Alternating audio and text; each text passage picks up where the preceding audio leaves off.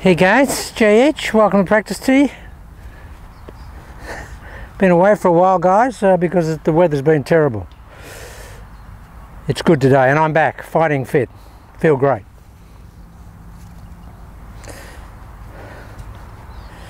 Okay guys, something I want to give you today is, and I haven't got a description for it or a term for it yet, but Bill Phillips from MMI Golf is talking about a system that he's got called Auto Lock. Now Bill and I basically are always on the same wavelength. It's almost like we're like there's an ethereal connection between us. We're always thinking down the same road.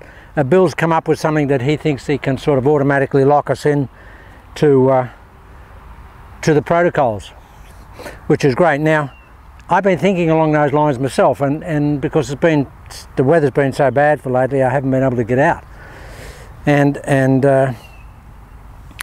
you know, overview what I'm thinking. But guys, it's basically this. It's a process that will force the body into being in position that it needs to be in for channel lock, and that is essentially closed shoulders at impact and the club swinging in a channel beside our body. That's where we need to be applying correct channel lock. That's the methodology. We need to be swinging beside our body here, shoulders closed, club moving across the target line direction, and the ball starting to the right for a right-hander all the time. Now, I think there's a process that's the easiest thing in the world to set the body up to do just that. Now, guys, this is a ball that we use for our dogs and what have you. Now, look, see those little black paw marks there? They'll be my reference marks on this ball. Now, this is a big ball, but we're doing that for to illustrate better, to give you a better visual appreciation of what we want. Now, if this was a golf ball and it had the name on it, it had like the range balls have got, these ones have got Srixon written on them. Now, if you go and practice and get a golf ball or a practice ball or your own balls and position the ball when you put it down to hit it, position it so that those little paw marks or that Srixon name is actually angled like that. Those little paw marks are right at the bottom of the ball and they are angled over there. Normally we would have the name perpendicular at 90 degrees to the golf ball if we were playing the ball up front and swinging in front of ourselves, but we're not. With channel lock we don't do that. With channel lock we swing beside our body in a channel, and the channel goes this way.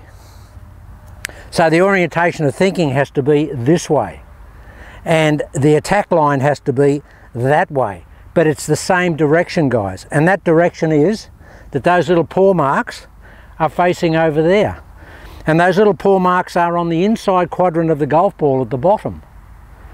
Now, what does that make us do if we orientate the golf ball that way? How would you get the golf club to attack those little paw marks? How would you actually get the face of the club on those paw marks at that orientation, that angulation, that angularity there, which is severe here? To get the club face on that golf ball on the inside quadrant,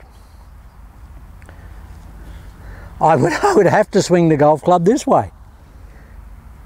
I could not get the golf club to that inside quadrant, to those little paw marks or the Srixon name, if I didn't swing the golf club in that manner there. Now, that manner there is closed shoulders with the club coming from inside to out in the channel. That's it, guys. If you can get your mind locked into delivering the club face to the inside of the golf ball, to that Srixon mark or those little paw marks, you have to have the body in a specific position to do that. Now, I'll show you why. Now if those paw marks are there, or that name is there, I have to swing this way. I can't swing that way because I missed the marks. But if I had the marks on the outside of the golf ball and I wanted to get the golf club on it, I'd have to swing the club that way. I couldn't get to those marks on the outside of the golf ball by swinging inside. I have to swing outside. Now, if I wanted to hit those marks directly in the back of the golf ball, now the marks are now directly at 90 degrees here, I would have to swing that way. That's the only way I could get the golf club on those marks. But we don't want to swing in front of our body. We want to swing beside our body. And we don't want to swing the club down the target line. We want to swing the club across the target line. So in order to do that, we have to have those little paw marks, or that name there, orientated with that angularity. And once they're there, guys, the thinking is the only way I can get to that is I've got to have my body here. I can't have my body here because I can't get to that inside quadrant of the golf ball, or that Srixon name, or those little paw marks. I can't get there. So if you set the golf ball up with that orientation or that angularity, that will make the body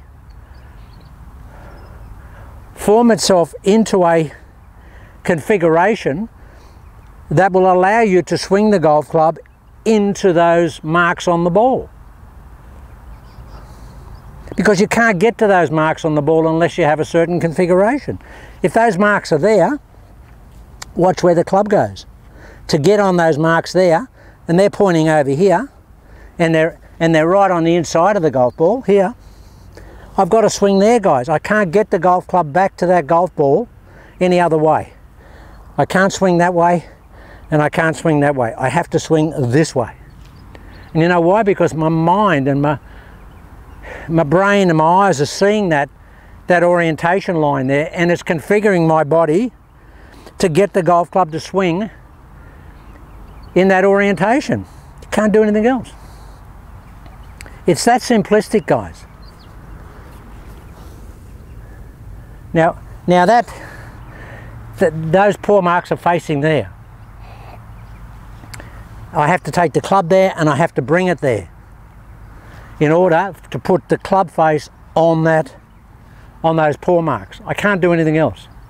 So what you have to do here, this is an eyesight and brain training exercise where you have to see those marks there and keep them in your mind and think, I want to put the golf club face on those marks. And how do I do that? Well, guys, the way you do it is you get into the channel lock configuration. You can't get the club face on that ball there without closed shoulders and without coming in here. That's the simplicity of it.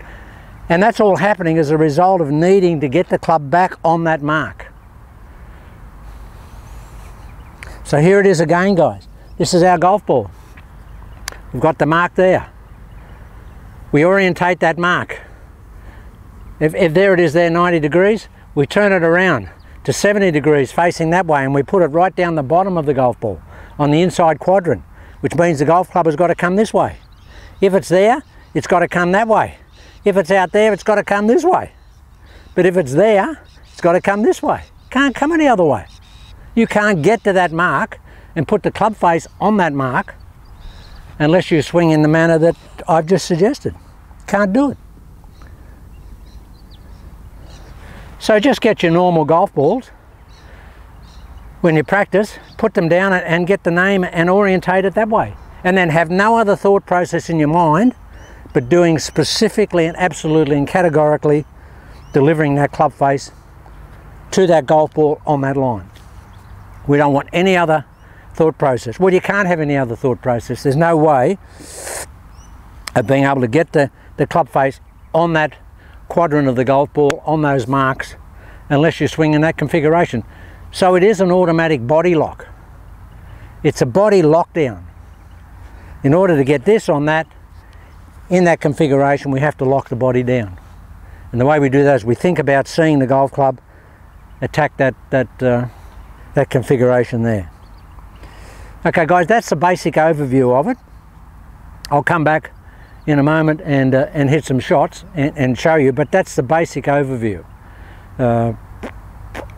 It's a visual orientation and a brain uptake orientation to change the attack line.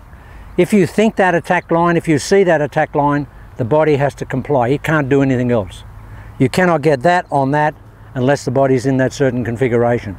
You can't do it any other way, guys. You can't do it any other way. The body will not configure itself any other way other than the way I've suggested, to get the golf club onto that paw mark or that ball name on the golf ball. Okay guys, that's the basic overview, and I haven't got a name for it yet, but it could be eye lock. We could be eye locking it, or brain lock, and the overload of that, or the over application of that, is that the eye lock and the brain lock will create the body lock, and it'll be a body lock or an auto lock. But that's how I see it for most people, as being a really easy way to do it. Okay guys, I'll just kill it here and then I'll come back and see what the sun's like, and we'll hit some shots.